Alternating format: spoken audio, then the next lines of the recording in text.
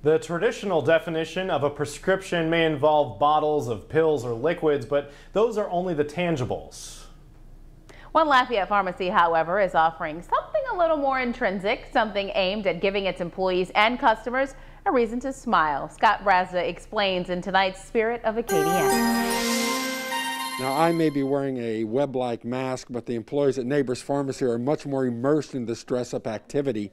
They see all of this as a compliment, as a supplement, as another way to help their customers get their minds off things. Hi, this is Jade from Neighbors Pharmacy. You don't know what's coming tomorrow. So this is a way for us to just kind of let go of reality and kind of live in the moment, and it's just to feel good.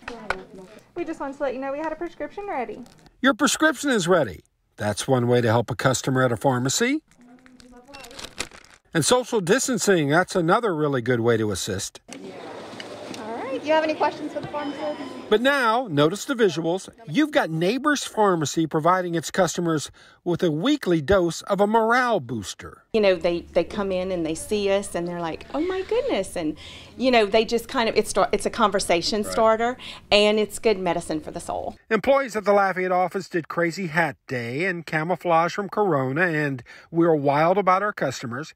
And week 4 of what I call prescription dress up has them going back to a special time or event or activity from the pre-Corona era. So I have chosen to dress up as a Disney tourist because the Disney parks are closed and we miss the fun and the magic of everything Disney is. It's a scary, uneasy time, and a bright, fun injection of positivity is working wonders at Neighbors Pharmacy. I think it's a great idea, and like I said, it boosts the morale, and it puts a smile on our customers' faces, and what more could you ask for?